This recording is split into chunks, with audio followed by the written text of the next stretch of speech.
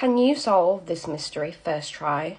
A Japanese ship was leaving the port and on its way to open sea. The captain went to go oil some parts of the ship, and while doing this he decided to take his wedding ring off to avoid damaging it. So he left it on the table next to his bunk. 10 minutes later he returned, but the ring was gone. Only the crew that was on the ship could possibly be a suspect, so he questioned them one by one. And he asked them what they'd been doing for the 10 minutes that he'd been gone.